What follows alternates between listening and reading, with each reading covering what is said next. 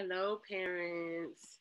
This is the video for sixth grade world geography and mapping. So, if you are taking this or if interested in my class, you are in the right place. Again, thank you for taking a moment just to listen.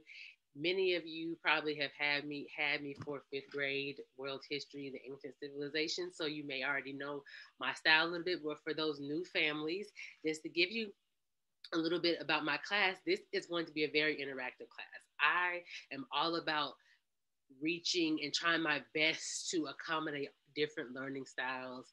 And so it is going to be interactive and fun, hands on, tactile, STEM type projects with mapping and geography, not just a lot of reading and textbook things like that. So I'm going to go through and share my screen for my text. There will be a small materials fee for some of our projects and things that we do in class. I'm not sure fully what that will be. There shouldn't be a whole lot of printing for this class as there was for my fifth grade class because I'm not creating a full-fledged curriculum like I did for that class. But I'm going to share my screen so that you can see what curriculum is needed for each of those um, uh, for the class. And what you'll notice in the curriculum list is that there's three books that I had that I wanted the students to have, and there's a reason for that. So let me go through it. So on Amazon, I know that you can look for much of this curriculum in other places, but I implore you to go to Amazon because it is way cheaper. My goal was not to have us spending hundreds of dollars on curriculum. I know many of our kids are in different classes. I'm in the same boat as you. And so as we go through these classes, I wanted just to make sure that it was affordable for every family. So please go to Amazon to get your curriculum because it'll be way cheaper than anywhere else. So right here, No Geography World Atlas, grades 4 through 9. This curriculum right here is going to allow us, this atlas is going to allow us to have access to our maps and have access to the statistics about these different regions that we're going to go through in geography. We're going to, hit the different continents. We're going to go from travel on a little road trip from, well, sometimes by boat, right? That's why I like to make it fun through the different continents. And so this atlas will allow us the ability to have the stats and things like that on it. Next, I have a more updated version, another atlas, and I really, really wanted to do this atlas because, and it's only $7.50, but the reason why I wanted to have this atlas was because it is a 2020 version, and it has statistics on like cell phone usage and things that are very modernized for the kids. So I felt like this was an atlas that would be used in my class, but something that they could use even beyond. And so I really wanted to be able to couple these two atlases together to be able to utilize with our world geography assignment book. And that will be what I show you next, I believe. Yes. Okay. And I specifically chose the seventh and eighth grade version of this book because I believe that it would give a little bit more challenge to the sixth graders. And I believe that the younger version of it was not up to my standards of what I wanted. Okay. And so in this book will be the crux of, in addition to reading assignments and different things that I bring in from outside sources, this book will be where many homework assignments come from, things that we may work on in class.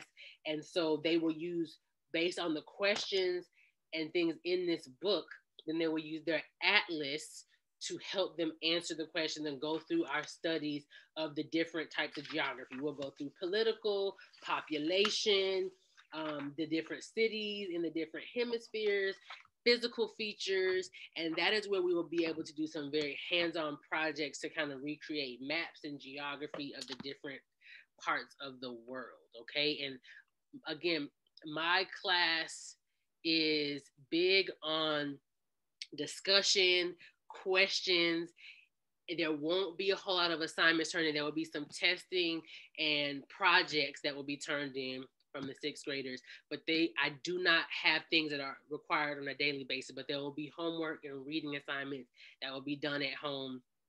Now I'm going to pin my example screen just for a second because I want to show you the books just right here in person, and I cannot find my document screen right now. We just moved, so but I wanted you to be able to see a little bit of the inside of my book. So you see their assignments, reading, questions that they'll have to answer, and the atlas will be heavily used in this curriculum. Here is the atlas, the student atlas. So this is a new edition again. So here you have the different continents, breaking down the different population, transportation, life expectancies that are very more up to date than some of the other atlases, right? So this is why I wanted to use it. It's new, it's very interactive, colorful, which I know kids like these days. And then here is the other atlas that we'll be using. So again, it's going through the different cities, the different continents, colorful, very interactive, and it'll give us a basis for what we'll do reading in class and where our discussions will be, okay? So that is just a little brief overview of that. So let me pin this video. Okay, there we go.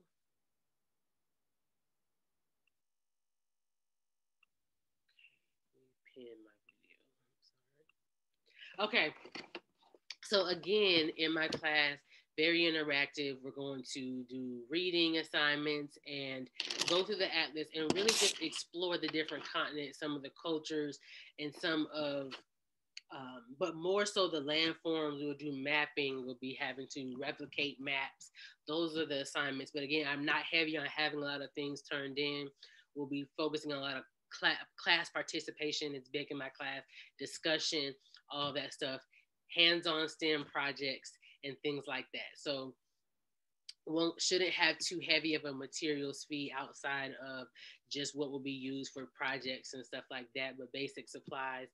And so if you have any questions, again, for this class, you can email me at agilbert@extendhomeschool.com, agilbert@extendhomeschool.com, for any questions you may have on my class or want to understand something more. But again, if you are going to prepare to be in my class, I suggest you go ahead and get books and things from Amazon. And it'll be way more affordable. I think no more than $30 something for all three of these books, maybe close to 40, but that's 3 books that you get for that price. So again, thank you for your interest in my class, and I look forward to having you in.